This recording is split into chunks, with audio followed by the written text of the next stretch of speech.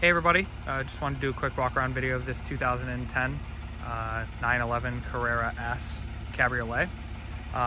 Just wanted to show a general condition of the vehicle. Took a lot of pictures, but just I think a walk around video is always helpful. Just starting at the front of the vehicle, we do have a paint protection film on the car. You can see sort of this line right here. We've got it on the front fenders right here, front portion of the hood, and the front bumper, as well as the mirror caps. See right here, we've got the PDF there. Car's finished in basalt black, which is definitely a rarer color compared to the normal black finish.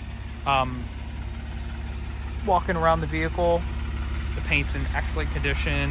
Really love the extra flake that the basalt gives. Obviously it's a 997.2, so you get obviously the upgraded taillights, which are a nice addition. I mean, the 997.2 definitely just looks, it was a nice refresh on the 997, so definitely notice a big difference, especially with these LED daytime running lights. Yeah, so walking around the vehicle, honestly nothing to report. You know, you'll see the condition in the photos, but nothing to report here. And I like these wheels as well. Per the seller, they are not original to the vehicle, but they are obviously a 997.2 wheel, and they're finished in the factory finish with the silver lip, and they're in great condition.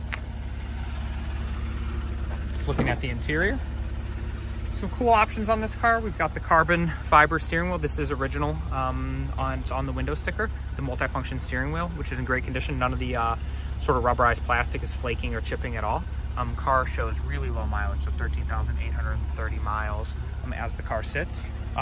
You know, it has the comfort seats with the actually the cooled function, which is great. You have the Bose sound system, which if you've never heard the Bose sound system on a 997.2, it's actually really good.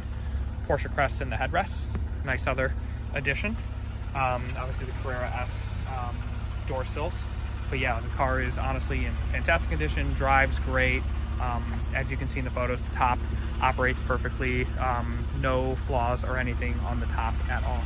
So yeah, honestly nothing to report. Just wanted to show that the condition of the vehicle in the photos is representative of the true condition. So yeah, if you have any questions, obviously just ask any questions and let us know.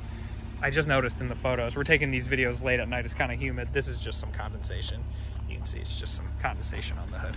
Just wanted to point that out. Yeah, but that should about do it. Thank you very much.